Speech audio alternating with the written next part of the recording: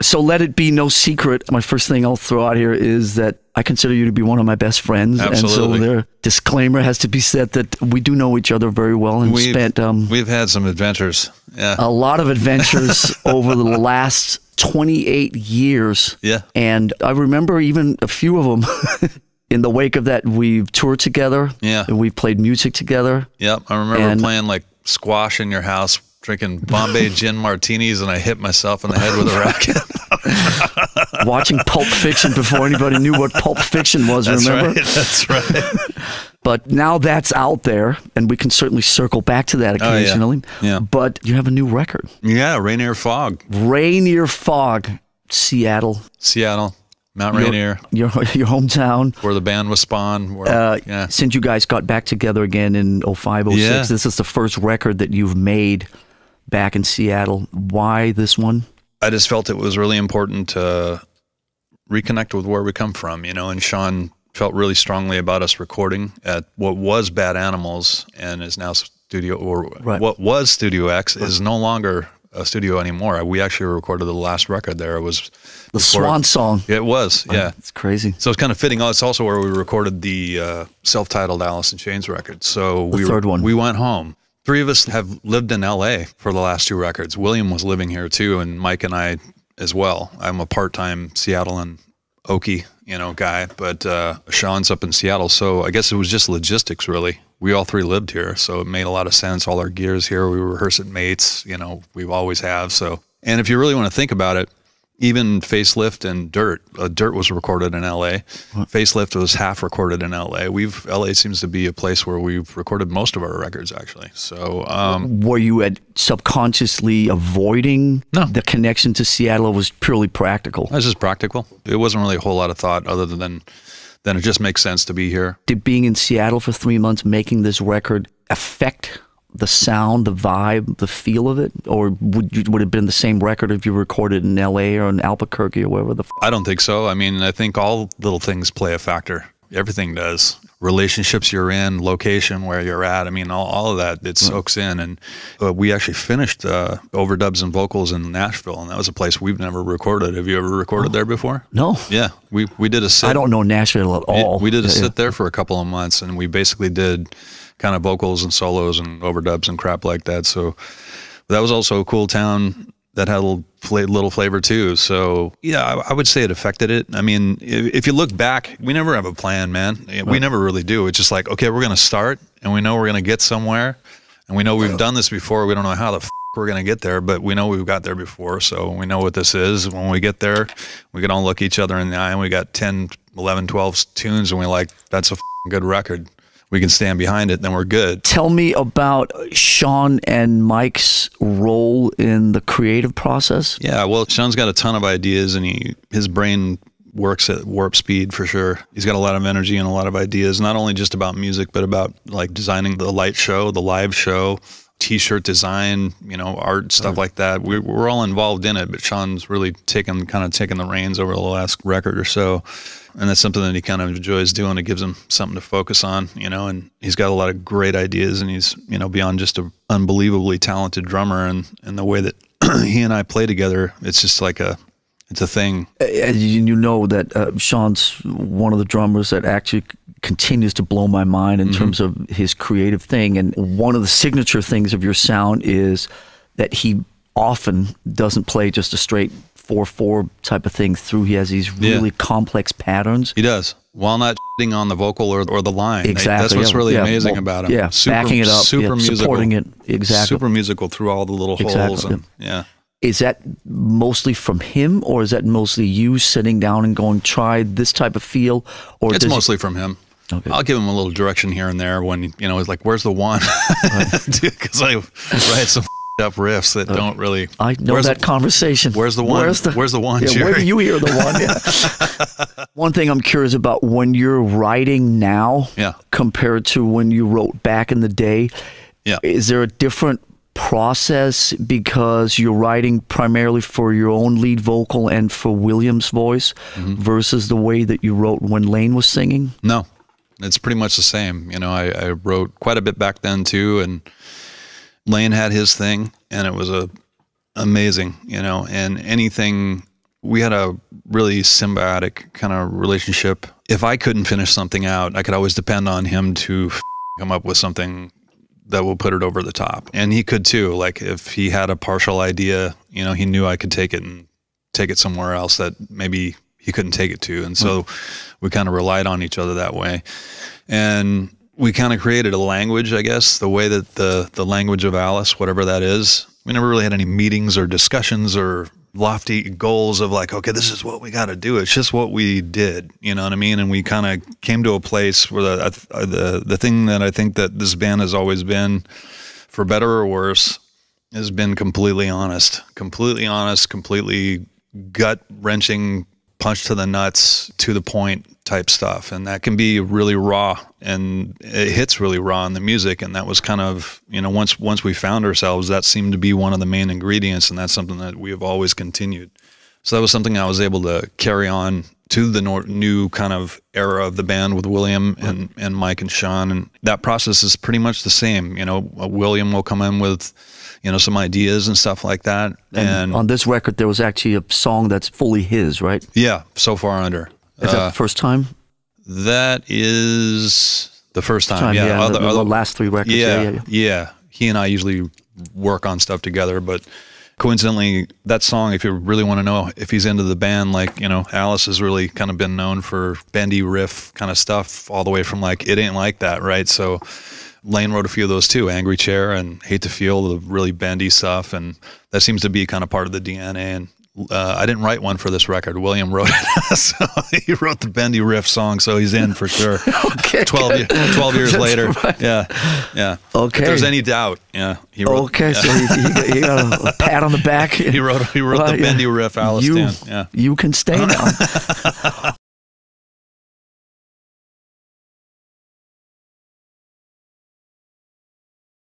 How did Alice and Jane's form come about? Who met each other first? I had a pretty hard hit personally. You know, my grandmother got ill, and pretty much from the time I was like about 6 or 7, my parents were my grandmother and my mother, you know. So, and we moved in with my grandmother, and she got ill, and she passed when I was about 20. And about 6 months later, my mother passed, and then the house was sold, and I was on my own. So my whole world was destroyed. And so that whole year was kind of death in my house, watching my parents die, and that was a lot. And I'd seen Lane's band, which was called Alice in Chains, like Guns N' Roses, right? Because they were big Guns N' Roses fans. And it was kind of like a glammy kind of, I don't know, there's like elements of like, I don't know, Adamant and like rock and metal, and the band was okay, but I really remember him. I remember when I heard Lane sing, I'm like, I got to be in a fucking band with that guy. I think I talked to his guitar player, Nick, that night. I didn't talk to Lane, but it totally struck me like, that guy's badass, man. And when that had happened, Nick and I had his number or something. I gave him a call, and he's like, hey, there's a party up in West Seattle. Like, my band's going to be there. And like, why don't you come up? So I think he picked me up, took me to this house party in West Seattle, and I met Lane. Within a couple of minutes, he was like, hey, man, nice to meet you, dude. Like, Nick told me, like, you know, the you've been going through, and if you got nowhere to stay, you can stay with me at my rehearsal place, because I live at my rehearsal hall. That was just like a really extraordinary offer to just like right away, just like kind of like offer me a place to sleep on the couch. You know, I'm like, yeah, I got nothing to do, dude. He's like, I might even be able to get you a job. And he did. Before I had met Lane, I had met Mike. And a couple of weeks before I had gone to that party, I was trying out for some other band, and it was this guy named Tim Branham, and I think the band was called Gypsy Rose. Of course. You gotta be a gypsy. So I was somewhere in your past. I was staying with him for a couple of days, and Mike rolled over. I remember rolled over on a motorcycle, and I thought he was just a cool dude, looked cool. We got along really well. Jammed for a couple of days, and then they decided to hire 2 other dudes, a different bass player and a different guitar player. We were in the same band for about 2 days trying out for it until we got kicked out. And then as I was living with Lane, I was like, I want to get a band together. I'm like, I'd really like to get in a band with you, you know? And he's like, well, I kind of got my own band, and I've got this other thing that I'm working on. Like, it's kind of like a Dead or Alive kind of weird rock dance funk thing or whatever. And he's like, but I tell you what, I do remember this guy, Sean Kinney, that I met a year ago in West Seattle, and he seemed pretty cool. And I got his number. I'll give you his number. You should call him up. I think it might be pretty cool for you to meet him. So Lane gave me Sean's number. Wow. I call Sean and you know, talk to him a little bit. I'm like, hey man, you want to come down and jam? He's like, yeah, no problem. He's like, what kind of thing you're looking to do? You know, like, I'm like, well, I would, you know, need a bass player too. And he's like, well, what kind of bass player? I'm like, you know, I jammed with this guy, Mike Starr, like a few weeks ago. That was fucking killer, man. He's like, well, that's really funny. He's my best friend, and I'm going out with his sister.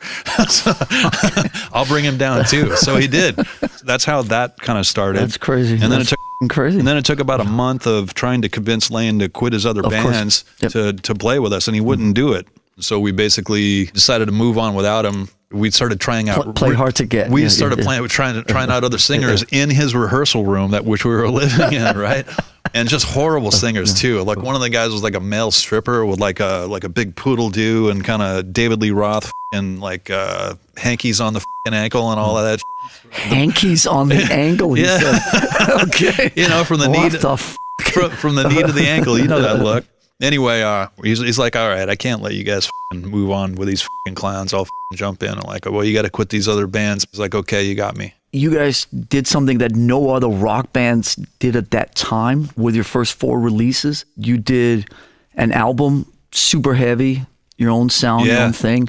Then you did an EP of stuff that was really radically different than what you did on the record. Then you did a second record that was obviously linked to the first record, super heavy, crazy. Yep. And then you did another EP that was linked to the first EP. Right. What the fuck? Where did that come from? Yeah. And when you go to the record company at that time, because so much of it was controlled by the record company, said, okay, we're going to put out, you know, a predominantly acoustic EP. What were they saying? Yeah. You know, putting out that first EP was a really bold move, and it was really consequential to do that. Not because it was a huge success, because it wasn't. It became one later on. But what it did was open up the playing field for us. It made it acceptable for us early on in our career to basically do whatever the we wanted to do, instead of just have to be a hard heavy band all the time. I think the impetus of it was just writing and around with stuff, but it was Cameron, who I saw at the Palladium show recently. I hadn't seen Cameron Crowe in a long time, but he gave us the opportunity to put a song into singles. So, but we had all this other around, like some acoustic stuff and just whatever, and we recorded it all. So they gave us money to record wood for real. But what we did, we used that same money to record all this other that we had, and a lot of it was acoustic stuff. Oh, okay. You know, we were like, I don't know that we were really thinking about putting it out. But let me just make sure I understand. So the wood that ended up in the soundtrack of singles. And on Dirt. Right, and on Dirt, which is the same version. Yeah, same version. The 4 or 5 songs from SAP were recorded at the same... From that session. Got it, okay. Okay, that I didn't know. I think we may have re-recorded them later. We might not have. It's a few years. My brain might not be right on that. But we had a meeting at the office, and Sean came in, and he's like, I got a great idea, man. I had a dream last night. I'm not, I had a dream. We took those acoustic songs, and we put them out as an EP, and we called it SAP. That's no joke. That's what he said. And we're like, okay, sounds like a good idea to us. That's funny, but that's really it's fucking true. It's fucking true. And it took a long time for Facelift to break. It took like 7 or 8 months, man. You know, like we sold like 20,000 records, and then when Man in the Box hit, it was all over. Like, you know, hundreds of thousands overnight. But we had a pretty cool record company. Don Einer was really behind us, man, and he did a lot of creative. And so when we had this EP idea, they were cool with it too, because we had gone through it, the record had been successful, and then it was going to be a while we went through a writing process to get to Dirt, right? And we had this thing, and we're like, you know what? Let's not even advertise this thing. Let's just put it in the stores just for the fans and for people to stumble across. No ads, no nothing, no press. And they're like, we love it. It's great. But it was kind of a cool little, like an Easter egg for people to find. But then it ended up having 1 or 2 hits on it. It did, thanks to Kevin Smith. It was in Clerks, and Got Me Wrong kind of became a hit a little bit later. It was just kind of a gamble. I'm so glad that we did that, because it set a wider playing field. It widened the fucking field for us, you know. Friends don't let friends get friends' haircuts. Yeah. So all joking aside, that was the back of Mike's bass the night you guys played your unplugged gig in... I think it was the front. I think it was the front of the bass. Was it the front? I think it was the front of the bass. So that was in 96. That was the Metallica haircut era. Yes. Yeah. And but that night, the unplugged night, that was, apart from, I guess, one show where you guys did a Kiss thing, you opened for Kiss. That was the end. Yeah, it was like a one-off. That was the end. That unplugged session is one of the most legendary of those unplugged sessions. At that time were a big deal. Everybody was doing them. No. And you guys, I guess maybe along with Nirvana and one or two other bands, had the very, very cream of those sessions from MTV. What do you remember about that night, about playing and just being together and giving those songs the acoustic treatment in front of people? I remember being surrounded by friends like you guys. You guys were all there. And we had a lot of other friends there too. And you're right, that and the Kiss shows, I think that was it. So for a period... Was there a sense of that? Yeah, absolutely. I mean, for a period of time, and you know this, knowing that my band's probably over, and you know, knowing that one of my friends might be committed to going out that way, that's a tough thing to live with, and still try to keep that internal and support the group. And also, none of us really wanted to control one another. We just wanted to exist. And if that's where somebody's going to go, then that's what they're going to do. And we all went through that to some degree. And I don't think I was in great shape either. I think I was not feeling too hot either by my own hand for that gig. I think that's why all of that is in there, because all of that background that I just described, we were all living in that and knowing that we're coming to the end of it here. Unless something really drastically changes, we're coming to the end really quick. And I think part of that is in that performance. As an outsider there, as the celebration of the strength of the songs. Yeah, for sure. When they're stripped down, because as you know, and musicians know this. Yeah, it's like when it better be there. When you can play an acoustic instrument, there better be a fucking song there and a vocal melody and a lyric. That's right. That can stand on its own without the volume and without the weight of the electric instruments. And I just remember seeing that every one of those songs were so moving in their simplest form.